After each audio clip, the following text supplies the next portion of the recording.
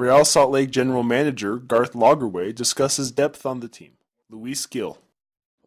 I still think he can be a big player for us. He signed. It's the youngest player we've ever had. Is that right? Freddie was older than him, right? Freddie do.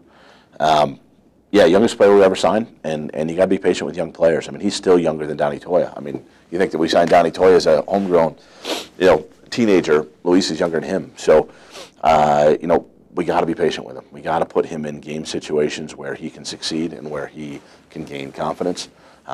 I would tell you, Luis has grown leaps and bounds. I mean, he literally has grown. He is taller than he was, and it was growing so rapidly at the end of last year that he got Osgood-Schlatter, which is a joint condition where basically your bones grow too quickly and it hurts.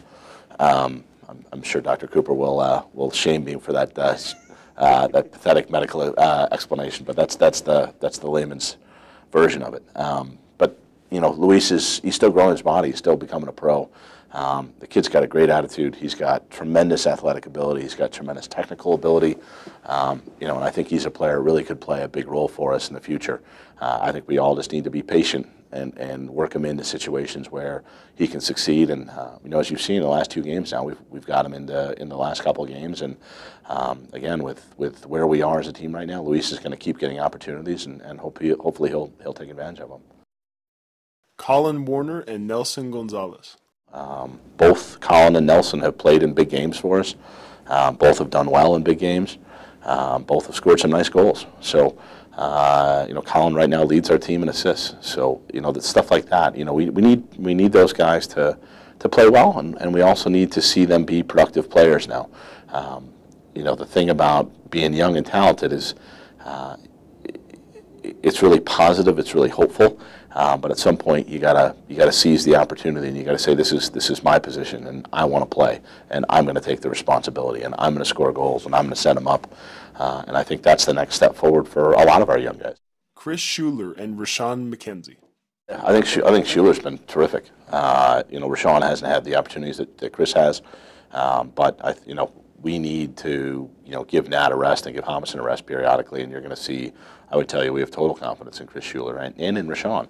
And a guy like Rauwshan is going to get his opportunities in tournaments like the Open Cup and in the Reserve League, and it's done well for us.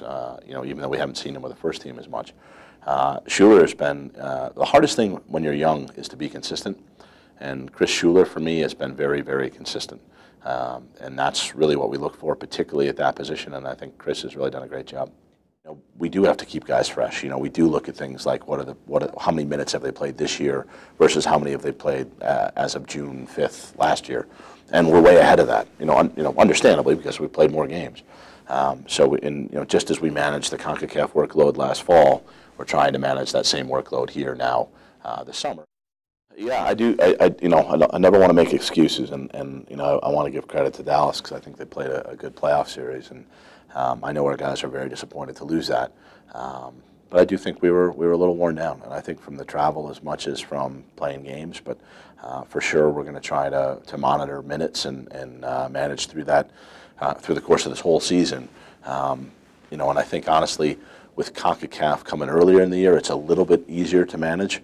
In the sense that we really were pretty unabashed and just going for CONCACAF, and we just kind of played the league games in between with whoever we could. And now in the fall, I think we'll wind up being a little bit better rested than Dallas, LA, Seattle, Colorado. You look at the contenders in the Western Conference, all 4 of those teams will be playing in CONCACAF. They may have some of the fatigue issues that I would tell you we're dealing with, for the last month or so. They will be dealing with in September and October, and I think that could be an advantage for us.